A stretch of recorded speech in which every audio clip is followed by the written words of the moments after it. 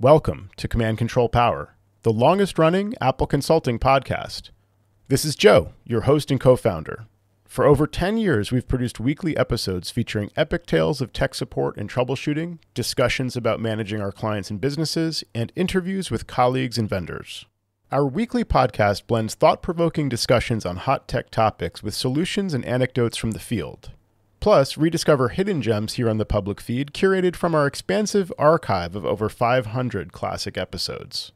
For our pro listeners, we offer Patreon-exclusive shows. This private podcast feed is tailor-made for IT professionals looking for advice and guidance on the more challenging aspects of running your practice, working with your clients and employees, and managing your fleets of devices. For a modest monthly contribution, you'll unlock a world of deeper Apple expertise, meaningful connections, and a shared passion for Apple technology.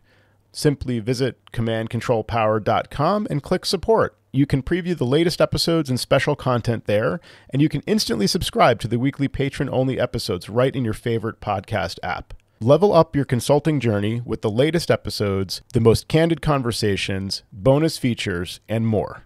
Join us on Patreon. Command Control Power is brought to you commercial-free thanks to the support of our community. Our VIP supporters include Adigy, Tidbits Content Network, and Cirrus Partners. Thanks very much to our VIP supporters, and thanks to all of our patrons for supporting the show. And now on to the show.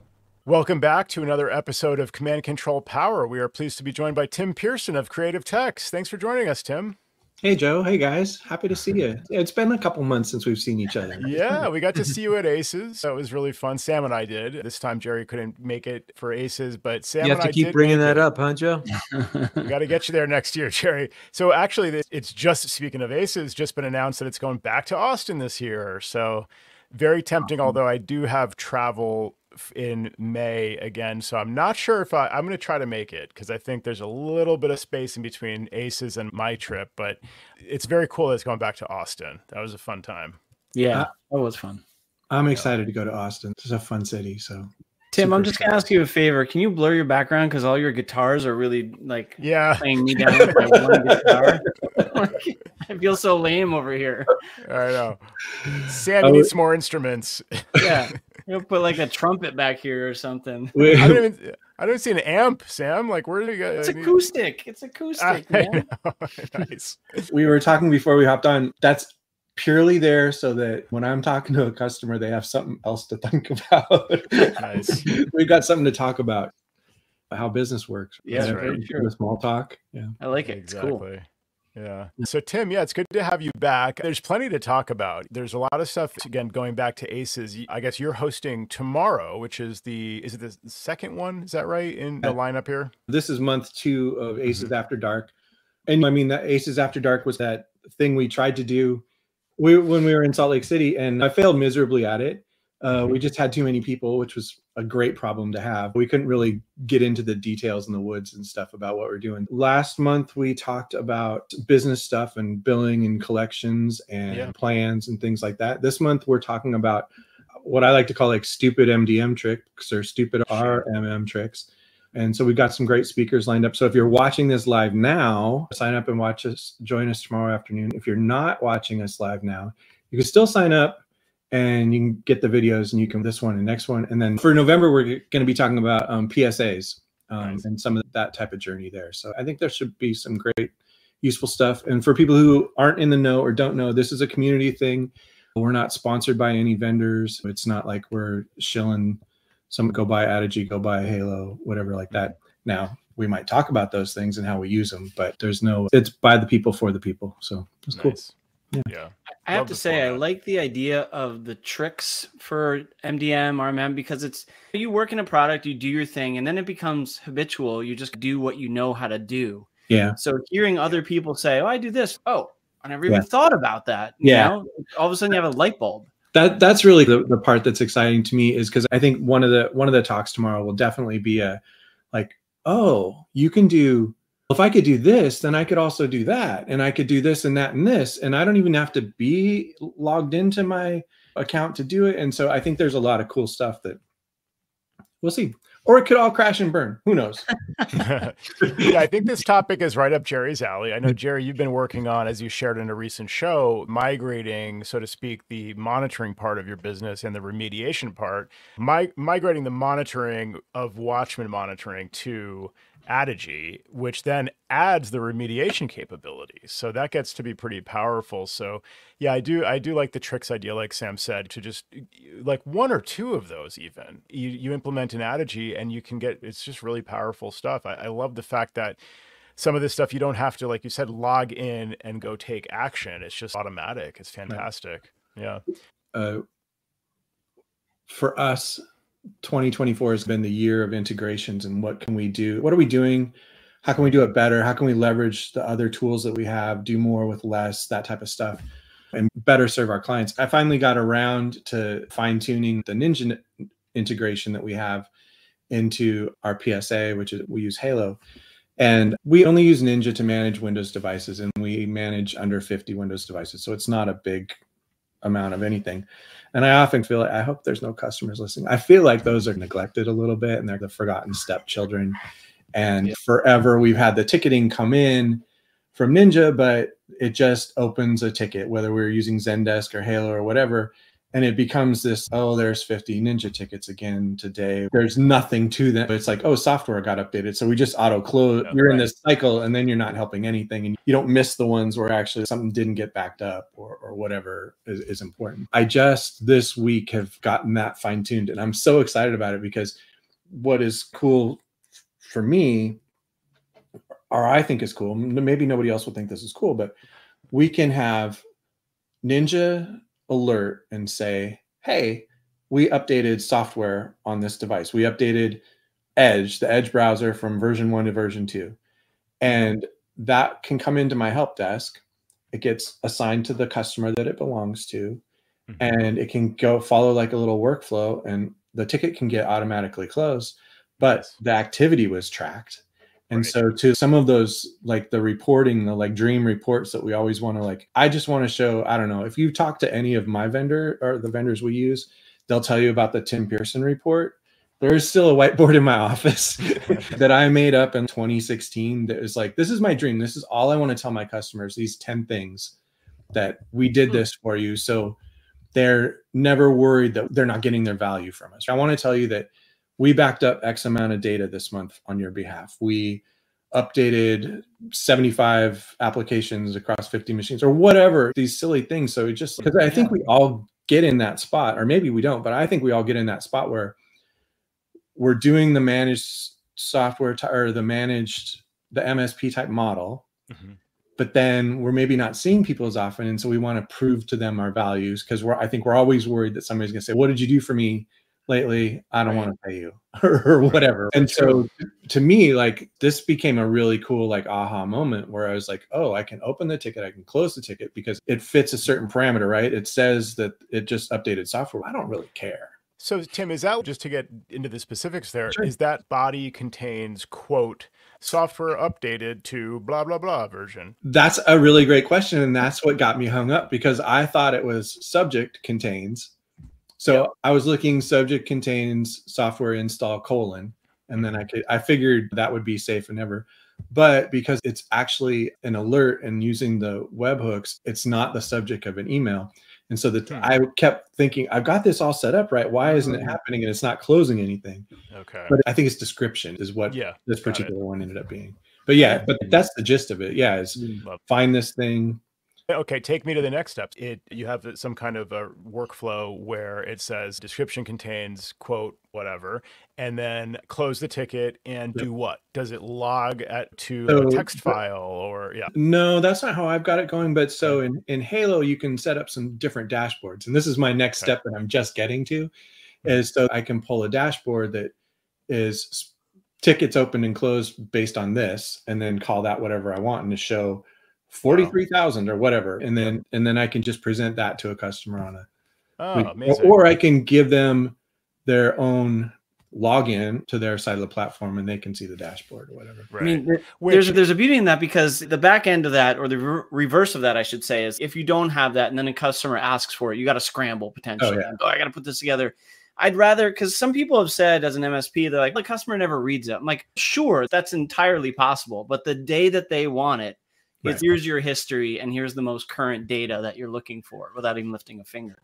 1,000%. And it really does end up being important. And maybe it's not important today for a lot of our customers, but when you get to really talking about security and compliance, I don't know, security and appliance, I don't know what I was saying, but when you talk about security and compliance, a lot of times you have to show proof, right? And I love to have that ticket history that nobody's ever asked me for, but knowing that I could go back and say, if you wanted a snapshot of, did this get updated within 3 days of whatever, tell me when this came out. And then I'll go and look and find the ticket that says, yeah, we updated that software. Cool. One other thing that occurs to me with this, as I was thinking about it, is obviously the automation of it, because we ran into some issues where, because of those automated tickets that come in so frequently for certain things, my guys were just closing them a lot and not reading them.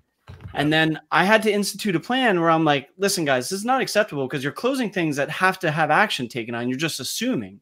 So I'm like, you need to put an internal note, and I don't care if it says just a little tidbit of information, an internal note that says this has no errors or this or that. But it's still manual. So like something like this would be much more automated. Yeah. And if you can automate some of that. So I'll tell you another thing. And if we start naming vendors and stuff, I feel like they should like give us some props here too. But I don't know. So for me, one of those things that was just a massive 48 tickets a day that I just auto closed because I didn't know what to do with them. I certainly didn't have time, and it wasn't, I hope no one's listening again. It wasn't that important. All of those backups that happen on your Synology devices, right? So every one of our Synologies, they're backing up to, they might have a local backup. They certainly have a Wasabi backup. And then they also are probably backing up the customer's Office 365 instance or their Google instance or their Dropbox. And so there's all of these backups that are happening. And we all know that it's impossible to monitor those backups. Like you're just getting an email and we're assuming best case scenario. And if you set them to like have one of your, we have a couple of internal Synologies. So one of those like acts as a CMS.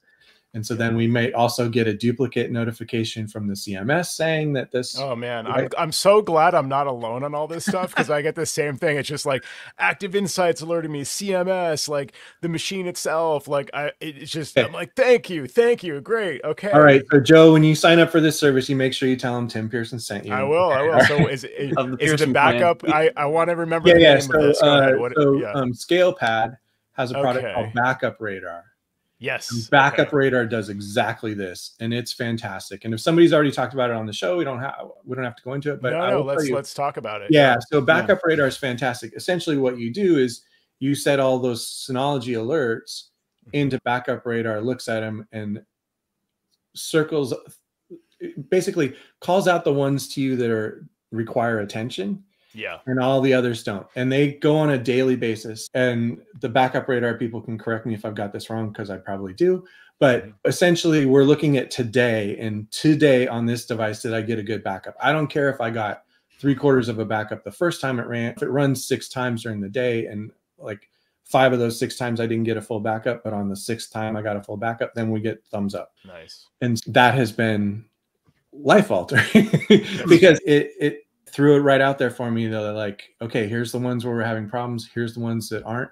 It showed us that, for instance, we had set up a couple Synologies where they didn't back up on the weekend. I don't know why.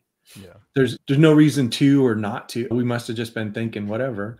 And so suddenly we'd get this, we're expecting a backup every day. You didn't get one. Like, why are we missing a Saturday and Sunday every week? Oh, okay, this is cool. But helped identify some gaps. But the big thing was, I don't remember the exact number of tickets that I was like essentially just close, but I want to say it was probably in the more than 50. And now it's like 1. And so I know it's actionable, because if it got through these firewalls, like this is one I actually have to do something about. Yeah. And so I think that's huge. As I listen to all the great things that you're doing here, Tim and Joe and Sam, it occurs to me that, like, why as I explained on another show, I'm not the guy who's going to figure out that you have to put the worm on the hook and you have to have a line and throw it out into the water. I'm the guy who comes along later and you show me the worm and the hook and you say, this is what you do and this is how you catch the fish. I realize that every recipe isn't right for every Mac admin, like we're discussing here. You have PCs in your network, some have more, some have less. But why do we have to all come up with our own inventions? Yeah. Why is this? I understand there's different vendors and not everything plays nice with one another, but I would almost pay up for subscribing to a service that said, okay, MacWorks, this is what you want to do. We've got this thing for you and we're going to charge you every month for our recipes, but this is the way you can get your life in order. Because otherwise, I'm the dumbest guy in the room. And Tim, you're extremely clever and you have the wherewithal to figure these things out. And I'm sure you do, Joe and Sam, but I want somebody to show me how to fish. I thought that's what we all came to Command Control Power for. Yeah, but these are bigger problems. These are like, I know it's a joke, but you know, really. It's a big problem. It's not everybody has the skill set or the tools or the time or the technique. Not everybody has the snap-on tools that you've got to make everything work together. Joe or Sam, which one of you should tell Jerry that he needs to go to ACES? I think that there's a lot of that stuff that kind of I've been to two ACES. I think that there's a lot of that comes up at ACES. I also think that there's a lot of that happens in the hallway track, right? There's a lot of even late lift early. I'm sitting down with Joe and Sam, and we're talking about I think, Joe, we were talking about the reason I made my PSA purchase was because I could link my PAX 8 purchases right through the PSA and get them into QuickBooks and have it just shoot through. And that was going to save me like 6 or 8 hours a month. And not only was it going to save me 6 or 8 hours a month, but more importantly, it was going to mean that I was going to get my invoices done and out the door in a timely fashion between the 8th and the 15th of the month, where it's like, I needed to get those invoices out. I haven't done it. Now it's just piling up on me and it's making me crabby and it's affecting cash flow and everything else. I do think that you're right, Jerry. There should be a service to do it. I would also say that collectively, like us as a group of ACNs, from what I know about us, we're all pretty cheap. And so we're not going to pay for another thing to make another thing work. That's just, and sorry, friends, but we're all friends. So it's cool. You know, and I'm speaking for myself as well. But I do think that is where some of this community thing stuff comes up. And that's why it's been so valuable to me. I made a joke at week 1 of ACES After Dark that the reason I'm here doing After Dark is because I want to learn some cool stuff from other people that I'm not knowing. My biggest weakness was my collections. Guess what we talked about week 1, right? Nice. Yeah. Sounds like a self-serving topic. It was. Thank you all for joining. No, it's great. So I agree with you, Tim. I think it's great to crowdsource some of this stuff because sometimes it comes out in the conversations. Here's the problem I'm facing. Oh, I had a similar problem. Here's what I did. Someone else chimes in and says, oh, why don't you consider doing it this way? So sometimes it is about the conversation and the discussion and just it organically emerges like what the right solution is for your particular needs. But I also like what Jerry's saying about a recipe. Like I almost want to say, okay, if you join the ACN today and your business is serving small businesses and your average client size is 5 to 50 or something like that, then here's your playbook. It's not free, probably, unless Apple wants to sponsor it or something like that. But here's your playbook. And maybe that means you can pick from like this MDM or this MDM, like those are the top 2. And here's how you do monitoring and remediation. Here's how you like ensure software updates. And here's how you deal with the noise from your ticketing system in terms of if you're also adding file servers to the mix or so you could flow chart the whole thing and you can say, do you do this or not? Okay, great. Do you do this or not? Fine. And then you can have instructions just spit out from the other side of that to say, sign up for this tool. It's $50 a month. Sign up for this tool. And just walk people through the process because I do think there's an economy of scale there. Like, why are we all reinventing the wheel and saying, exactly.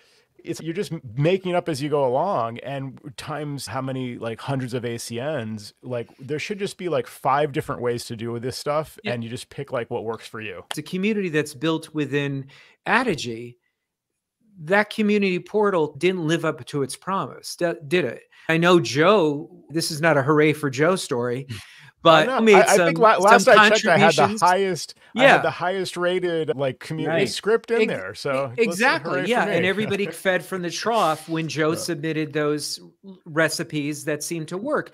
But I'm joking, by the way. There's a ton of, I actually think there's a ton of people in there that have contributed a lot more than I have. But back to your point, Jerry. Quick clarification from Joe. Yeah. So that's why I said it wasn't a hooray for Joe's story. Yeah, but the promise of that community saying, oh, if you need to do this, you could just simply go here. And all the people that are subscribers, they're going to contribute to this and it's going to happen for you. And you look in there and there's things that have been there for a long time. And there's very few new things. I don't disagree with you on that. But and I think I made a comment because when this came up in the Adage Slack the other day, and I made a little comment on there, and that was basically like, there's a lot in there, and I'm not sure that there's a lot more. I know things have changed and stuff, but there's not necessarily a lot more that you need. What I want Tim that would be like super specific. Right? Every Watchman plugin, like every feature of Watchman that I use, I just want to like have it be an Adage, just add to Adage from the community, and a lot of them are there. There's Backblaze scripts, and sure.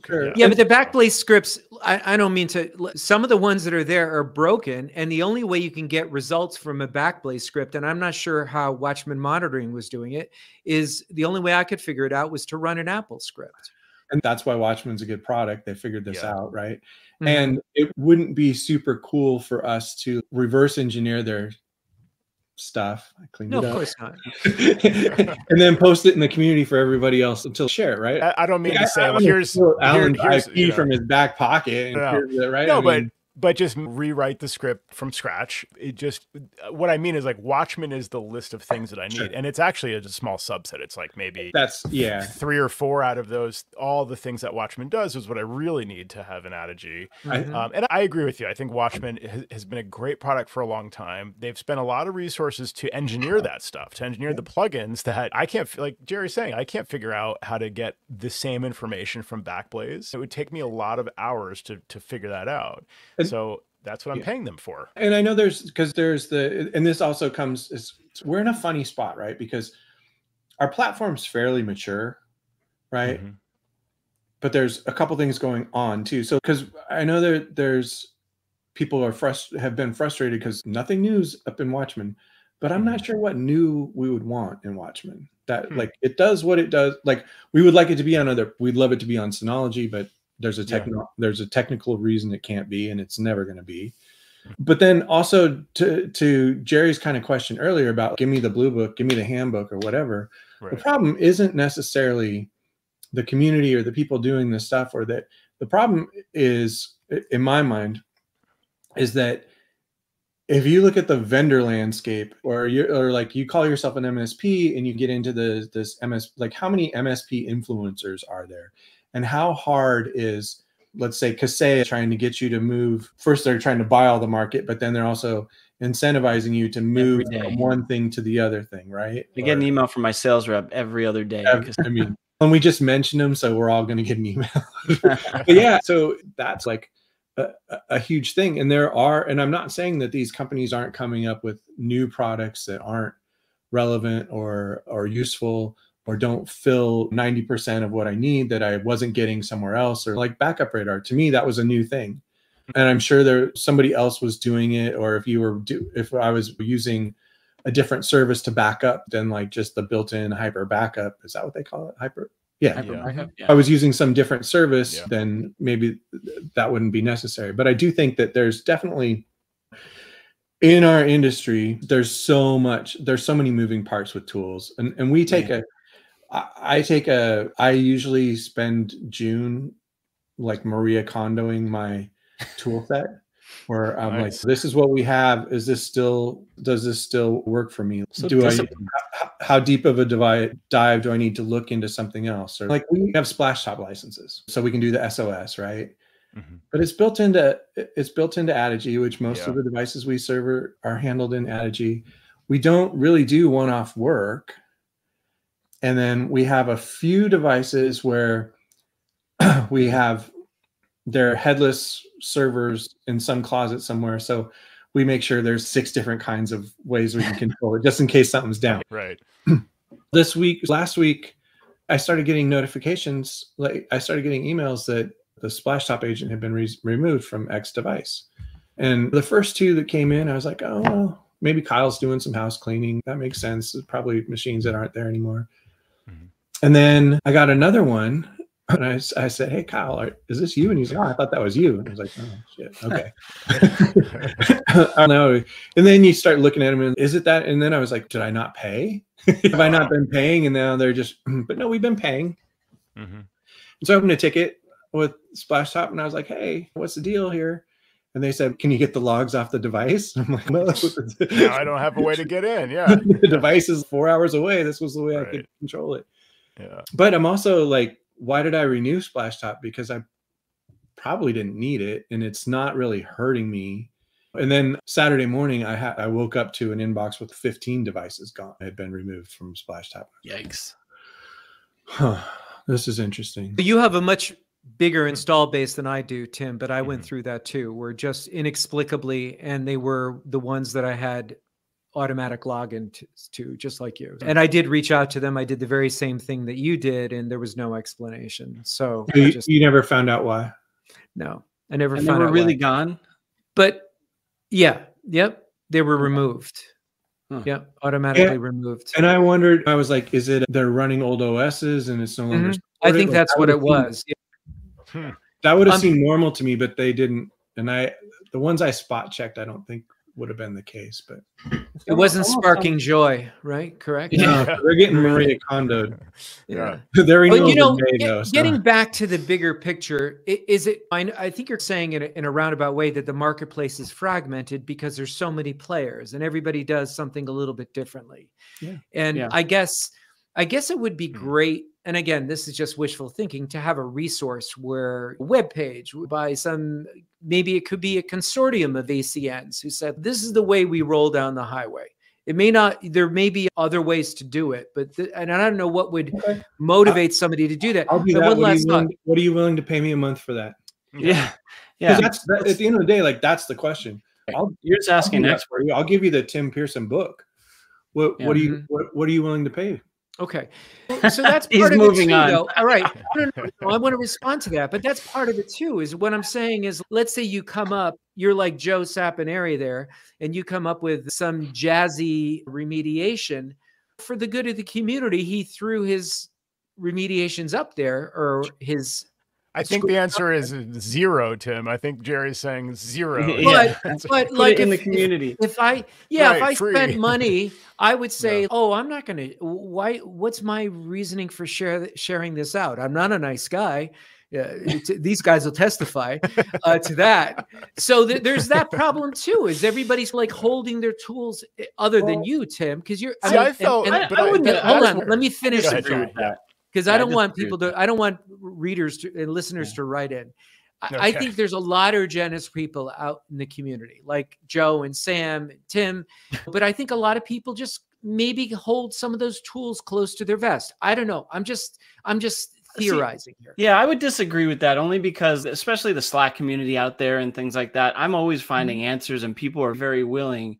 I would say, especially in the Mac community, as opposed to Windows, just in my experience, just be very forthcoming about here's what I use, here's what the costs around it and things like that. You just have to ask. And I think, or joking, I know we were joking around, going to stuff like ACES and talking to people. And just to defend Jerry, he's been going to ACES since we had to ride by train. You know, it's been many years. That's right. We've had to be there. No, but you're absolutely right, Sam. There is this generous spirit on Slack, and there's lots of people out there giving all the time. But I'm talking about solving the bigger problems, not just like the, hey, have you ever seen this? Or what's wrong with my script here? It's the bigger problems of just the day-to-day running your business. Like Tim's saying, this is something that Joe and I have discussed using Adigy and using Splashtop. I'm a Splashtop subscriber. Sam subscribes to Splashtop. Do we need it? If I do some SOS stuff, but it's something that I renewed again. And that's like, the thing is like, you have this way of putting on your pants, and rather than change your pair of pants or change the way you put them on. You just say, I'm just going to renew and put on my pants the same way this year again. Well, With tools like Watchman or Splashtop SOS. Right. I have a very strong sense of there aren't nearly as many ACNs as there once were. Mm-hmm. There aren't nearly as many. There aren't as many people who are doing what we're doing. So from some of this stuff, there's definitely an economic impact to it, right? What you guys do week in, week out, or now what is it, twice a week and then take a couple weeks off, whatever it is that you do. No, but we put out a show a week. We're not really here. No, but seriously, AI, but you know what you guys do to put out a show every week is there's a lift to that, right? There's hard work involved. Somebody's got to edit it. Somebody's got to clean up Tim's cursing, all this kind of stuff. You got to come up with topics and guests and everything else. It's not a small lift. And I would imagine that your Patreon does not cover your hours spent. Right. So it's for the love of community. Mm-hmm. Fantastic. Love it. Appreciate it. I'm a big fan. And I think that when you start talking about this stuff, like Joe, the command control power script, he puts that out into the community. And then I would imagine, and I could be mistaken, and I know that I've reached out to him on this too. Now his support cost of that script is actually something, right? Because people are asking him questions about it, like, how did this go? How do I do this? It's not working for me. It's broken. He didn't break it. It's not his fault. But now he's got to find a nice way to say, hey, sorry. Right. This is offered without warranty. Or I'm unable to provide support, and disclaimer. But see, just to respond to what Jerry said earlier, the reason I wanted to put that into the community was like, as soon as I signed up for Adigy and got the hang of some things, I started looking through the community. I'm like, wow, there is actually a lot here. Yeah. And started adding a bunch and using it. And also on the Slack channel, there's tons of people supporting, like, oh, here's a script I use, or here's a script that might work for you, kind of thing.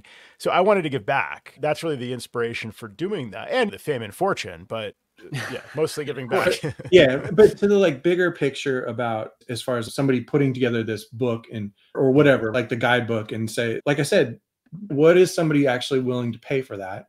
And the answer is not very much. Yeah. And then on top of that is, what is my time commitment to put that together? Even if I just even if I said, look, you know what?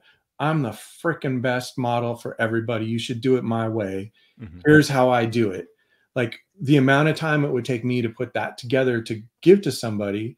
And then, which is not exhaustive. It's not comprehensive, just your way. And then I charge you for that. And then you go and use it, but you only use it like half-assed. And then you come back to me and want me to, like, why isn't this working? I'm like, you didn't follow the whole thing. Hey, I gotta keep some. Now, not only do I have to support my customers, but I gotta support you. Like the economics of it are tough, especially when we go back to consider, like, how many of us are there really? And not so like how many, what's the total market size? Yeah, it's like how many actual, if you go on the locator and you took all the search things off, right? Are there 100 ACNs in the States? I think my guess would be like 200. I don't know. I think we just know, hosting this show, we know there's a limit. Right. Yeah, you guys have hit the limit, right? And you've hit the limit of the people who are willing to spend money too. Exactly. Yeah. And so should the burden fall on the vendors to be more comprehensive in what they're offering us? I don't think there are some, but when you do everything, you don't do it well. Yeah. Where do you want to be? Like, there's this one company called Rippling, which I only learned about from another client, and they do like, reselling MDM and this and that, but it's how's their MDM? Yeah, it's hot garbage. So it's like, you don't want that. Right. So you have to pull from different sources. And to Jerry's point, like I've pulled from one source and be like, hey, I use it for 6 months. Then I'm like, you know what? This kind of sucks. Now I got to get something else and install that and like potentially reach out to customers or work on them through MDM. So MDM migration. Oh yeah. Well, and then on top of that all too. So this I do know from experience. You put 65 of us in the same room and you ask what your business model is, and you're going to get 72 different answers, right? Right. Yeah. So your business model directly affects what my business model may be able to afford some more expensive tools, and you can only afford the $1.99 tools or whatever it is. I still think this whole thing could be flow charted, where at the beginning of the question Q&A is, are you cheap and lean and mean kind of thing, or are you like high end? What's your, I don't know. And then you could have a few different solutions, and even just ruling out saying like these 5 MDM products are really not viable. Don't even bother looking at them. Here's the top 3 that like you should look at. And if your client base is mostly 50 and up, then go with this one. If it's like a hodgepodge of all different things, maybe a little residential sprinkled in, then go with this one. I think there's a lot of, it would be a great thing to have, but I totally agree to your point, Tim, that there's probably not a market for it, like to actually make the money back that you're going to spend putting that together and keeping it up to date and answering questions, that whole thing. Right. And then that becomes your full-time job. And then once that's your full-time job, now a year from now, you're no longer relevant in that answer, right? Because the market has moved away from whatever you built. There's been an acquisition, a product got really bad all of a sudden, whatever, didn't keep up. Mike Kingsley in the chat has some comments here, because I've thought about this too, Mike. This is really interesting. He said, on this topic, I did consider having a service once where I could train local guys that I wanted to become an Apple consultant, not work for him, but start their own. But he quickly realized that it was too much work and probably wouldn't find people willing to pay. So I think there's room for maybe something in between this, like a masterclass kind of thing where, you know, you offer, here's everything I've learned from my perspective in 20 years of doing this, and here's what works for me. Take from it what you want to make work, what's relevant to you, and leave everything else beside. But like a video format that's a snapshot in time type of thing that might include some like space for a Q&A session at the end of it, something like that. And I think that there's also, I don't know, now I'm talking deep way out of turn, but this is certainly something that I've talked with others about going back to 2016, 2017, 2018. What if we all run our separate businesses, but we all ran them similar enough, and we could leverage some of our buying power with our vendors because we're all on, let's say today we'd say like everybody, we're all on Adigy. So what if we could all get now, instead of, we could say we had 4,000 computers, and so our pricing went way down or something, or even having Adigy sponsor something like this, where I'm going to recommend Adigy as the MDM platform. If I put that into this kind of thing where it goes way beyond MDM only, but it's also like specifically focused on Adigy and saying, here's how to tune your Adigy instance to like optimize for the following kind of situations or whatever. And then Adigy could sponsor that to obviously promote their own product. So yeah, to use that collective bargaining power to maybe go somewhere.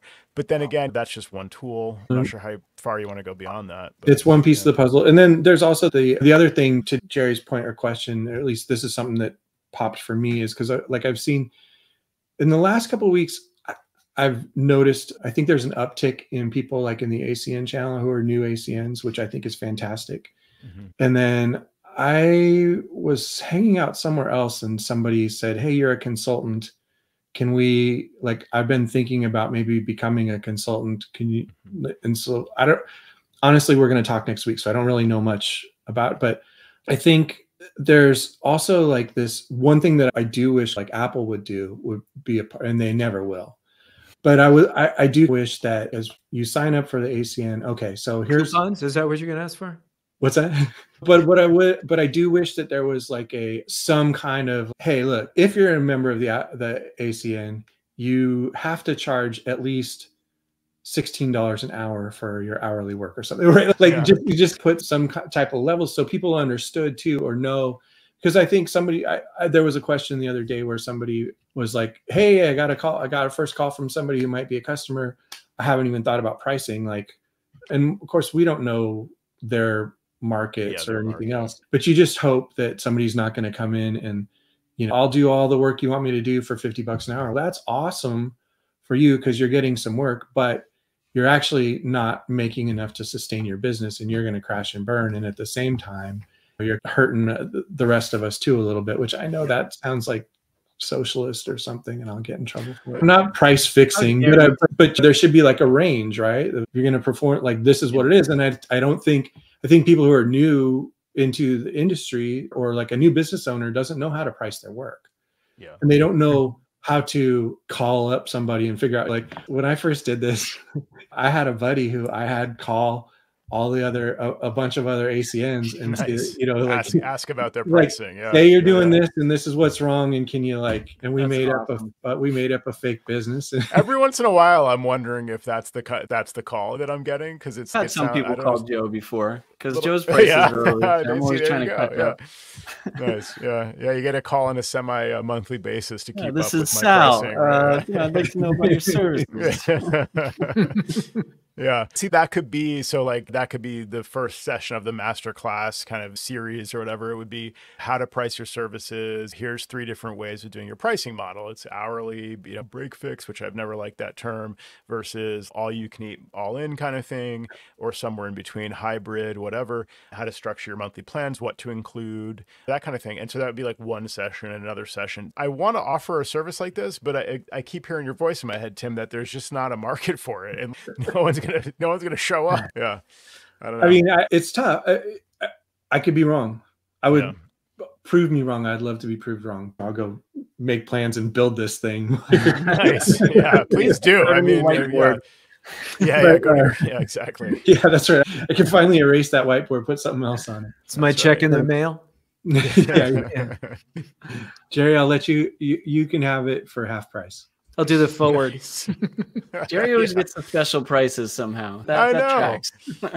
Yeah. We don't have to talk about Splash Top again, do we, Sam? I don't know what you're talking about. That's the one thing Sam is very cagey about, is something to do with splash top pricing. No idea. What is the splash top that you're talking about? See? Oh man, that's great.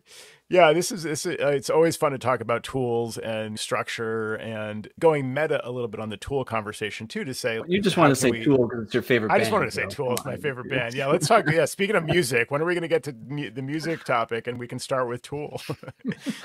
Have you guys ever seen the reaction video genre? Here we go. YouTube? Yeah, I told you, all it takes is like, it's so easy to divert him. Some of these, because you know what it's, think of one of your favorite songs, like the first time you heard it, the first like 5 times you heard it, and you're like, this is like my new favorite song. I can't get enough of this song. And like now, fast forward 10 years, I've heard this song about 1,000 times. It's not quite the same. I know the song so well that it doesn't hit the same. Still love it, but you can watch these videos of people reacting as they watch this, as they like listen to the song for the first time. And some of it, I've seen everything from like people having their minds blown to like crying over the lyrics and music of a song. It's a really interesting genre. Like, whoever would have predicted that would be like a YouTube genre. Since we've gone down this rabbit hole, Joe, I would have to say, You're welcome. I think those are bogus. I'm sure a lot of people have already heard the song and then they're doing their like planned reactions. Yeah. How could you not have heard, I don't know, a Steely Dan song? Sure. Unless you've been living under a rock for the last 50 years. We forget how old we are. Yeah. You know, like there are kids that. Yeah. I've got a 32-year-old and a 26-year-old and a 6-year-old. And like, there are gaps, right? And I would be surprised, I would be surprised if my middle son like would recognize a Steely Dan song as a Steely Dan song for sure. But yeah. My daughter's got the Smiths on her playlist now. I'm like, whoa, that's awesome. That is great. Like, yeah. oh yeah. Well, have I told you guys about Dad's Record Club? No, I don't think so. Yeah, so I do Dad's Record Club. We would have people come to our place and we would have parties, and you go. I give everybody $5 and they go to the record store and buy a record, and then we play record roulette, and they go in a box, right? I think we talked about this, maybe. No, so records go in a box, and we're having dinner, cooking dinner, or whatever, having a good time, and you got to go over to the box and pull blindfold and pull something out. Whatever gets pulled out, we have to listen to, and we have to listen to at least one side, no matter what. One side. Okay, I was wondering if it's one song. No, you got to get through at least one side. We used to do the whole album, but how many listeners don't know what a side of a record means? That. It's like, what is that, like 10 or 15 songs? No. It depends on how thick the vinyl is. Anyway, so we did that for years. So we'd have our people come over, and this is what, maybe we don't go by anymore, but we still play record roulette, I got a lot of copies of the Revenge of Bruno, which is the Bruce Willis album, because everybody thought that would be really funny to buy. And, you know, so if anyone wants one, let me know. I'll ship you one. Nice. But so what I've been doing the last year or so is, because I still just go dig through vinyl and find stuff because it's fun. Or, I remember I had this out, and my 6-year-old, our favorite trip is we go to the Lego store and the record store. They're right next to each other. Nice. And so we go in and buy some Legos and we go and get some records. So we do Dad's Record Club now, where I'll buy something that I think my kids should have heard. And I'll send it to them. And I use Copilot or ChatGPT to, hey, write me a little thing on what were some of the reviews of this album when it came out, why it was culturally relevant or whatever. And then I'll add like why I like it. And then also I send them a menu to, like I said, and my request is, hey, you and your significant other just dim the lights, listen to the record, have a meal or something around it, and just enjoy it and listen to it. And then if you don't like it, never listen to it again, send it back. The next two I bought the other day. So where the next one out is Prince's Sign of the Times. It's a great album. If you haven't heard it, let me know. I'll send you a copy. And what's the other one? Oh, and then Miles Davis, Kind of Blue, right? Everybody should have heard that. Everybody needs to have that in their thing. So yeah.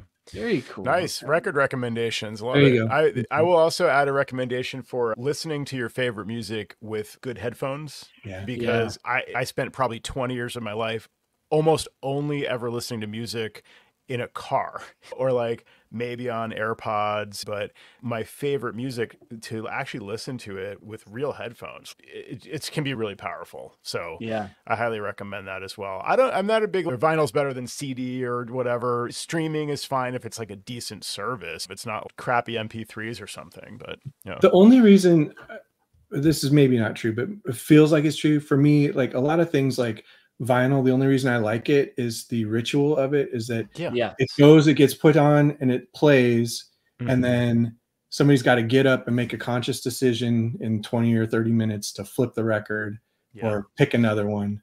And you can't do it all day. Like you can't do it during your work day, but we're all having dinner on Friday night or something. It's just a different thing. And like the quality of it ends up streaming over Sonos. So it can't be that good. So it plays through the whole house, but got it. But I definitely feel that like, I do like it's the same thing with like my brother has bought me like 3 different times. I'm sure he's not listening. He's bought me like a wine opener that's like super fast. I was just about to say wine. That's the exact same. But I like taking the foil off, doing the corkscrew, doing the thing. That's part of the thing. And you know, I know these fancy ones. It's like CO2 is like pulls it out. I'm like, that's. I don't want anything to do with that.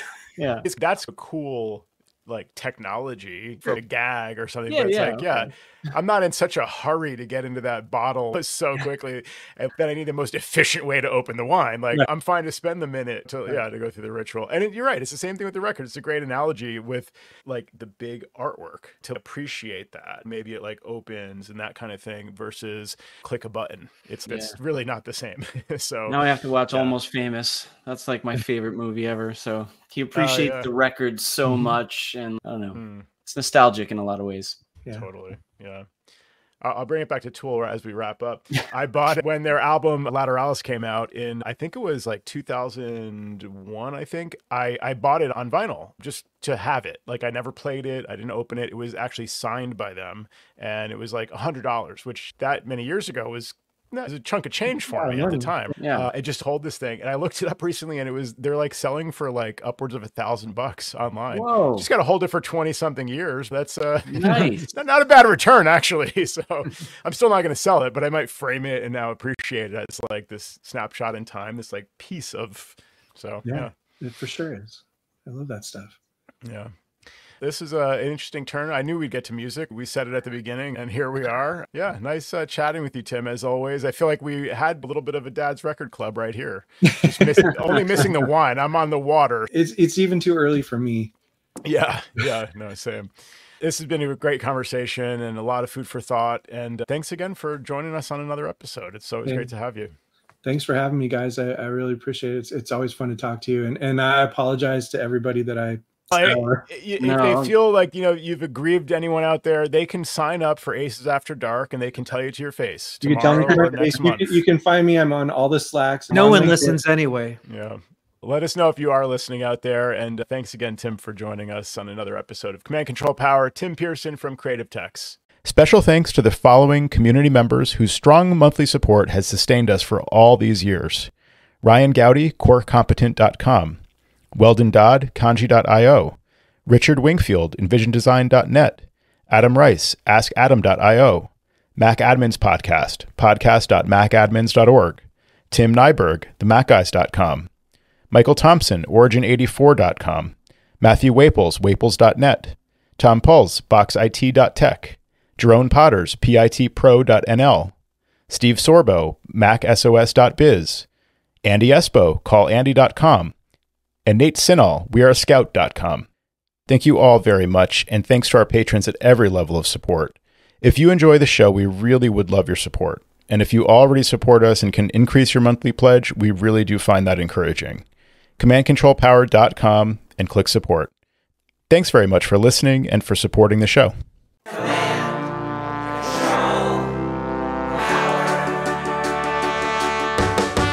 Jerry does his voices of customers of all kinds. Am I on the cloud?